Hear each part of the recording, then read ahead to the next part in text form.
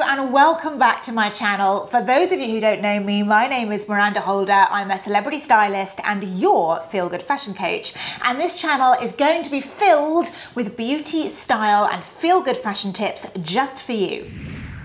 Meghan Markle has been in the media spotlight long enough to know exactly what she is doing, and she has developed her own signature style that works for her time and time again.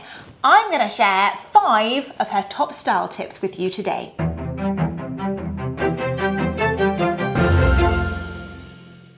Number 1, be a minimalist.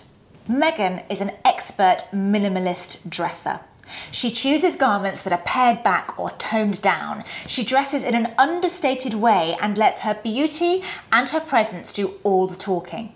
She was, of course, a very successful actress, so she knows how to build her very own personal brand. She understands that clothes are a language all of their own without having to utter a single word, and she uses them really effectively. She takes a capsule wardrobe, less is more approach to fashion and has a wardrobe full of hero pieces that fit and flatter her perfectly. She keeps accessories to a minimum, preferring a clean, uncluttered look that looks very expensive. Fit is paramount here, and Meghan's clothes fit her perfectly. She knows which silhouettes suit her, so her clothes always flatter, and her dressing seems completely effortless and natural, allowing her to get on with the job in hand. Style lesson number 2.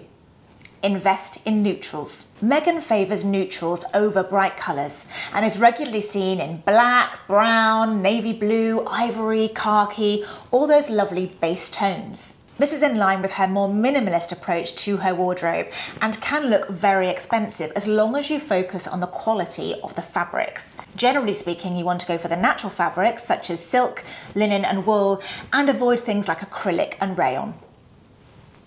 The beauty of having a wardrobe full of neutrals is that all neutrals by their very nature mix and match effortlessly together, so it really is far easier dressing in the mornings. It's easier to build outfits, it's far quicker to shop because you know which colours you're looking for, and you don't have a headache when it comes to accessorising. My top tip for building a wardrobe around neutrals is to choose 2 or 3 colours that you know really suit you and base your wardrobe mainly on those shades. Then you can have fun adding a few key accent colours if you wish to bring the whole thing to life. Style lesson number 3. Invest in a camel coat. Speaking of neutrals, Meghan is very often spotted wearing a camel coat. She owns quite a few and wears them to almost every occasion. The richness and depth of the colour looks very expensive and elegant, and it's not too warm and not too cool, so it will go with almost every colour. It looks fabulous with brights, with prints, with neutrals, and you can wear it over something like athleisure or sportswear and really sort of dress it up and suddenly make it look chic, or equally it would look fabulous over an evening gown, so it's very versatile. It's the ultimate throw-on third piece that's going to finish any outfit. Style lesson number 4. Invest in separates. Not only is Meghan's look clean and minimal, but she takes this capsule wardrobe approach further by basing her wardrobe on beautifully, immaculately cut separates that again mix and match together beautifully. This provides her with almost endless outfit options as she makes sure that she can wear each piece in several different ways before she buys.